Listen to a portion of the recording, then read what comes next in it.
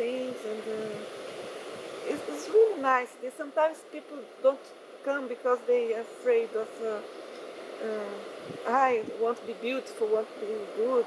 But it's a pity because nobody's seeing this. Everybody sees the good parts of your work. And I've learnt the most from the happy accidents, the things that I didn't realise were going to happen. And I like the low stakes nature of it all, where you can actually try something new and not be bothered about criticism. Exactly, yeah.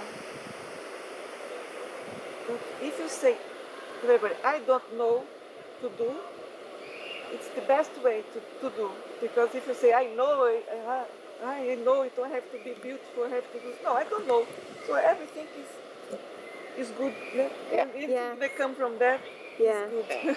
That's watercolour. Yeah. With some permanent ink pen. Ah, right. Did you go in with ink first or after? Pencil first, then a wash, then ink. That's lovely. Thank you. How did you manage to do that so quickly? I just want to get it down because there's just so many beautiful things to paint. Yes, it's really a very good site. We've been looking with the weather today. Beautiful. And we all wear stylish hats at Urban Sketches. It's got to be done. Got to protect your head from either the sun or the rain. Yes, definitely. Because I find wearing sunglasses distorts things. The colours. So a nice big peak actually kind of shades your eyes, doesn't it? Without adding any cast to the actual sketch. Yeah. Brilliant. Where are you going next? Just up onto the canal now. Yeah. I don't know what I look like because I always end up with that many bags and things on me. And but you get yourself into a rhythm eventually, don't you, about what you want to bring once you get to know what's what. And I think sometimes less isn't best. Yes, definitely. Because otherwise you end up carting loads of stuff around and you can't use it. And you take too long to make a decision. Yeah, and that's why I just wanted to throw some paint on, and it's a right scruffy mess, but at least it's got something on the page. Yes. And that's what I need to get the page covered, otherwise I get like, oh God, I don't know what to do. Well, you say scruffy, I say energetic. I like it. Ow, I love my energetic word. Thank you. It's always good to have someone else's perspective on your work. It's good, isn't it? Yeah. Because I get too close to mine. Yes. That's why I take a photograph of mine and then I can view it almost third party. Yeah, it's a good idea. It's very strange, but I see something different when I take a picture of it. Do you know, I might do that now, actually. That's a good call. Yeah. Actually, I would crop it, but it's not as bad as I thought.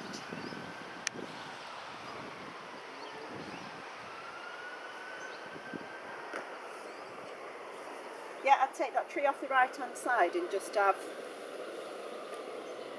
Well, that's a good top tip. Yeah, yeah. It's just, I don't know whether it's a perception issue, you know, because we're always more critical of our own work than we are of others, aren't we? Yes. And I find that if I take a picture, it just one step removes me from it, and then I start seeing things I never saw before.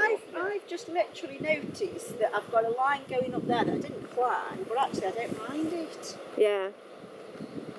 Do you always go in with pencil? Occasionally it's pen, but I'm not very brave, so I always think I've got that little safety net if I start with pencil. Yeah. I've just been speaking to Helly down there, and she went straight in with pen, and I was like, oh, that's a brave move. I have done it with my Sailor, you know, the Food Day pen. Yes. That's brilliant. Yeah. And what I was doing on there, and again, you know, I'm not very precious about me work, I was trying different pencils to see. Oh, yes, so you make notes on the side as well. Because it's a learning experience as well as producing beautiful pictures.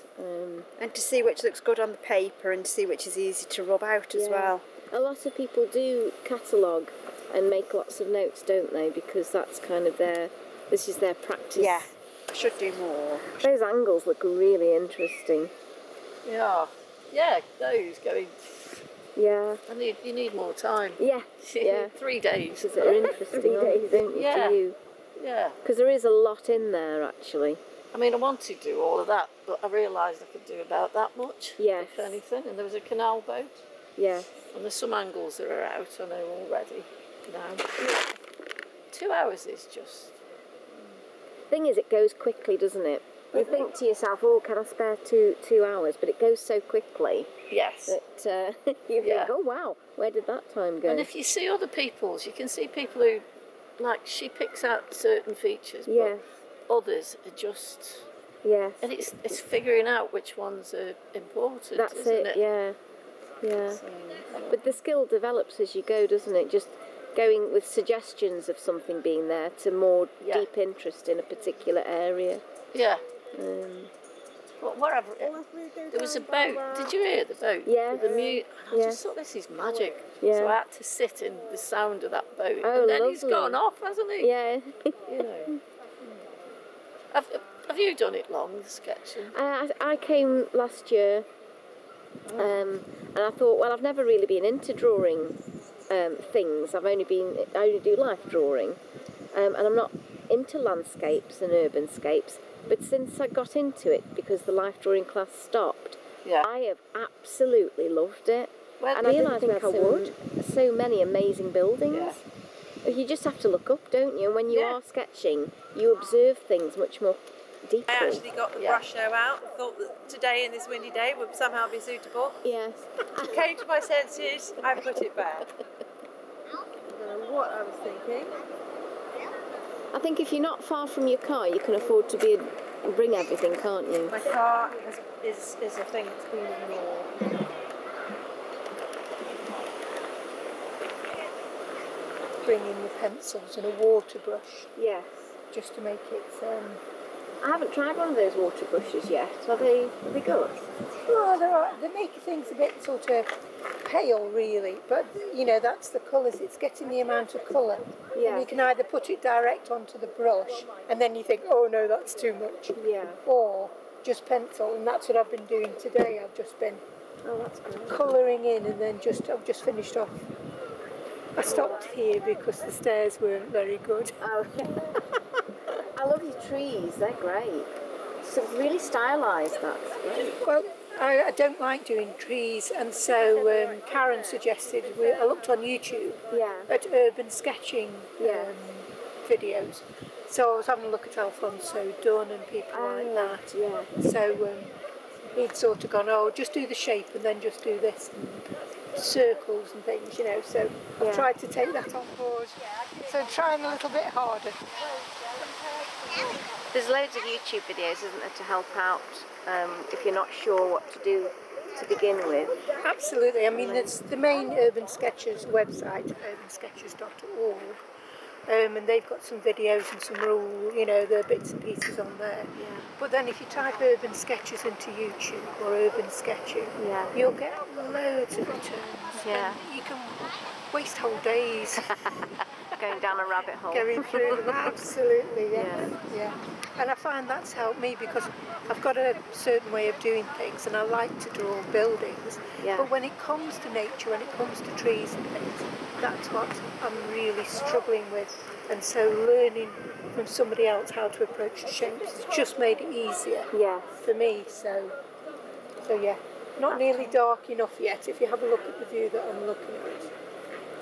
But it can take on its own style, can't it? I mean, you don't have to be super realistic with this. If you know, a picture worthy of your time is not always super realism. But there's quite a few people who do super realism, isn't there? There is. I mean, if you want to do a realistic and good painting, then spend the time at home. Yeah. You're here for a couple of hours, you get immersed in one thing, you know, and you can just draw. And I find sometimes if you draw quicker, you'll get the gestural marks, and it will actually make it more dynamic picture. Even if you haven't put everything in, then, you know, at least you can actually see what it is. Yes. And there's a little bit of movement. Yes, I agree.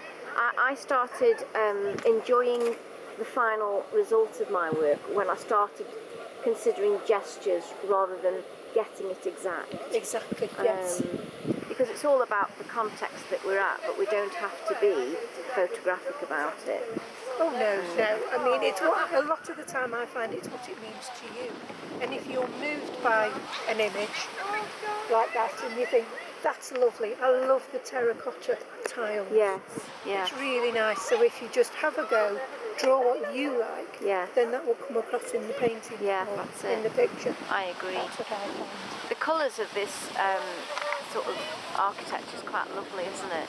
I like how they've matched it to what it was before, and they've done quite a good job of blending the old and the new, the replacement. They really have. You can see the old ones. Yes. But then actually these new bits are... They're not obtrusive, are they? Match. Yeah. And it's just such a lovely, ornate, old-fashioned sort of thing. Yes. Really good. I was surprised at how many very old mature trees there are here. They've got some fabulous weeping willow specimens, some really lovely ones that to be honest, I just didn't realise were here. But we're not far from the road, so it's kind of slap bang in the middle of the city, really, isn't it? It's like any city. You've got these sort of little green lungs. Yes. But this park has been here for years, hasn't it? Yeah. I don't know when the park was first laid out, but like you say, some of the trees are so mature. Yeah. But you can see also they've spent time around the canal. Yeah. To put, the architecture and that around and the wild bits where the insects can really start to thrive again. It's fantastic how they've done it, actually. Yeah. And everybody focuses on the pavilion, but then you see things like that. And thankfully. Are you sketching on lino there? Yeah. Is this going to become a block print? Yeah. Oh, that's fantastic. Yeah, I've been really getting into it over lockdown. Yes, block printing. Yeah. There's some amazing YouTube videos on block printing where they're not using your traditional presses. They're just using pasta machines and things like that. Yeah, it's crazy. Sketch out now and then cut out later. Yes. Yeah.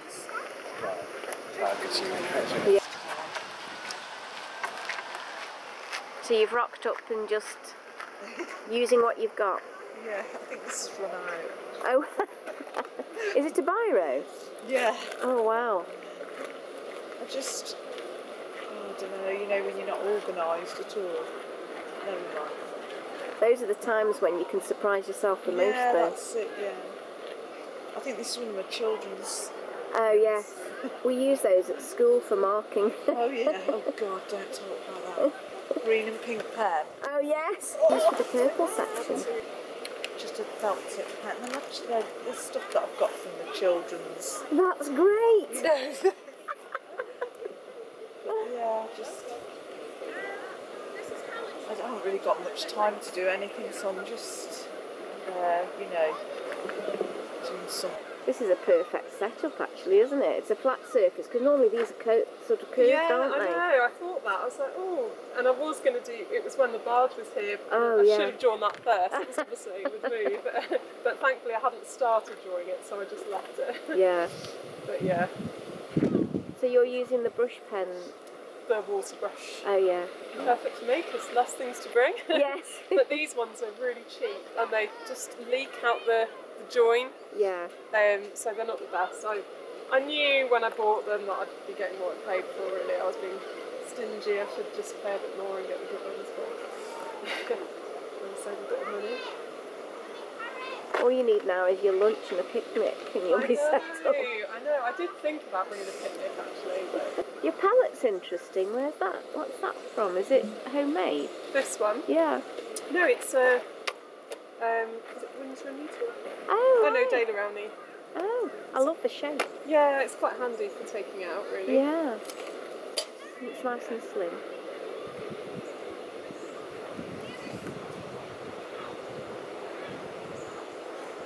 Yeah, it's a perfect little spot, this. It's kind of in the corner.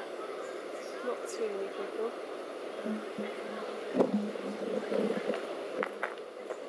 Just adding the finishing touches now, really. Yeah. I think everyone's lost track of time. I know, it's gone so quick today. It's good to be out and about again, though. It really is. I have missed that.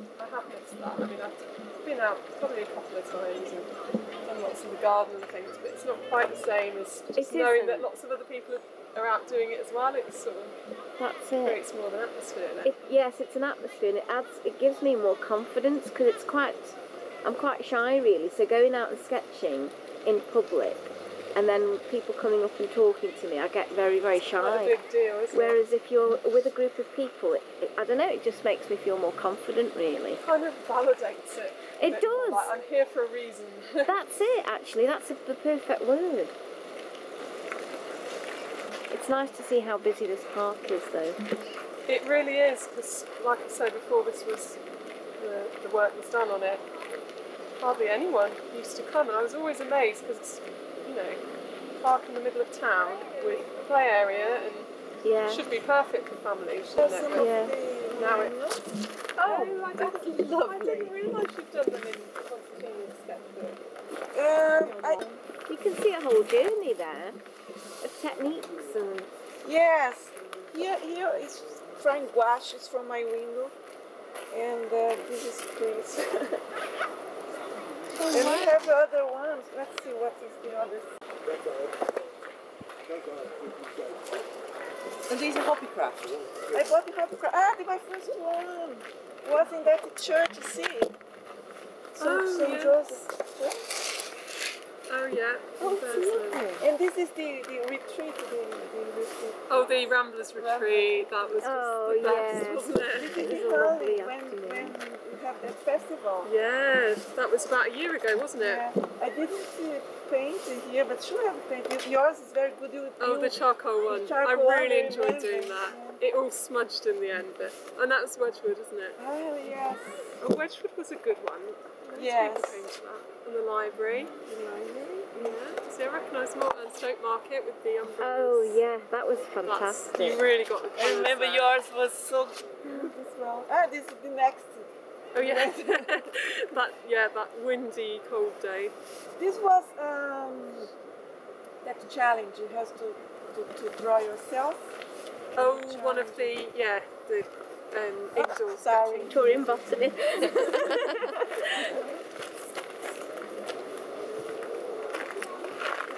Challenge to draw flowers. Yeah, I was trying to do different ones just to realize different shapes. And they're all just so, and try to work out which is part of which flower. Yes! To go really close and be like, where are you?